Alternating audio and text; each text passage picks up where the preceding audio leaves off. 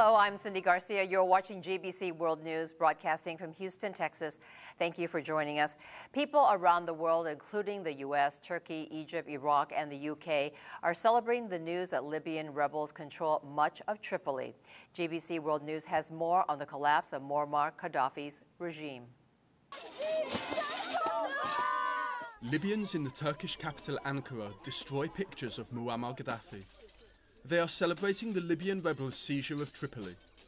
The rebel fighters swept into the centre of the Libyan capital late on Sunday night as Gaddafi's forces collapsed. Yes, we are extremely happy after achieving this victory.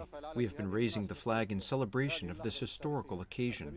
Everyone is really happy and celebrating this great victory, which we struggled for a long time to achieve.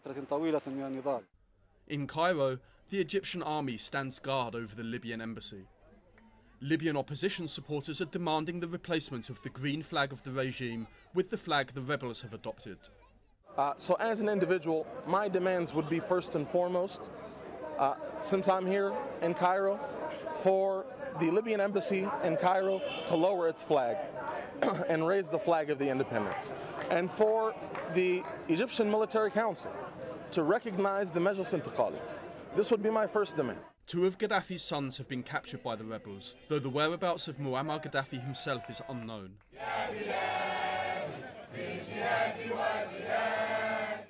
In Baghdad, one Iraqi says he believes this is the last stage of the battle to liberate Libya.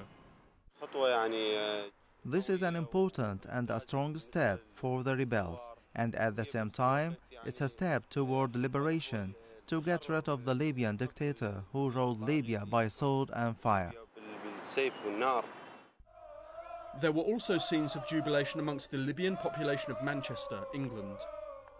1, 2, 3, Libya is free! 1, 2, 3, 4, Gaddafi over! They're chanting joyful slogans and stuff like that because we've been suppressed for 42 years.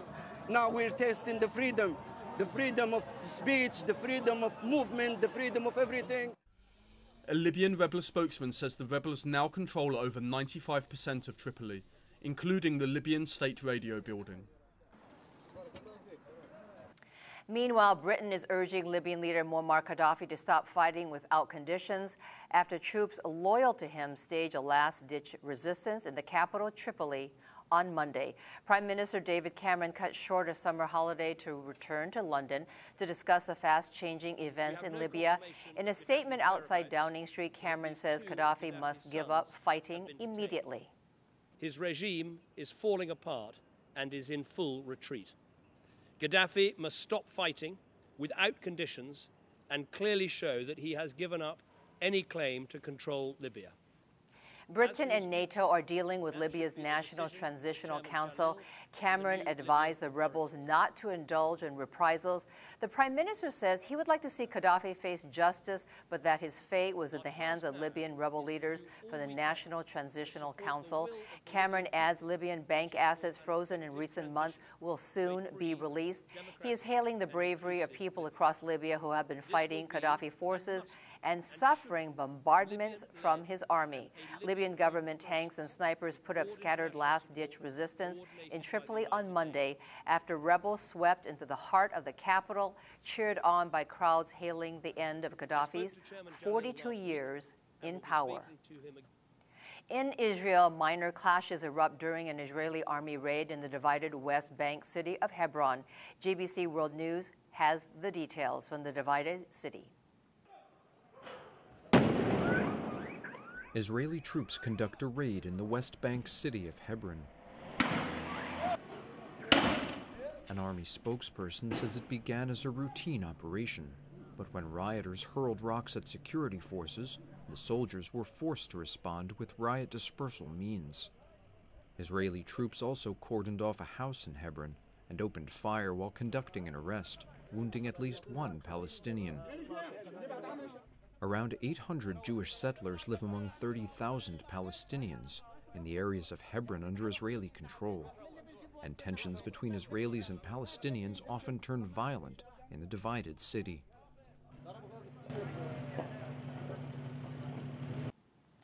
The Syrian president says unrest in Syria has become more militant in recent weeks.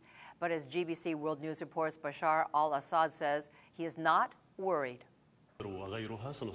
In an interview with Syrian state television, Syrian President Bashar al-Assad said he was not worried about his country's security threat, and he expects to hold parliamentary elections. This might seem dangerous regarding your question about the security perspective. However, we can deal with this, and we have begun to make achievements recently. We won't announce now because it's necessary for us to succeed with maintaining security. However, I am not worried about these events.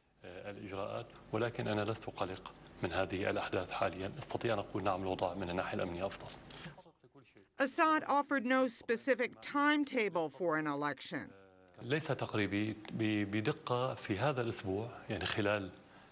There is no approximate timetable this week.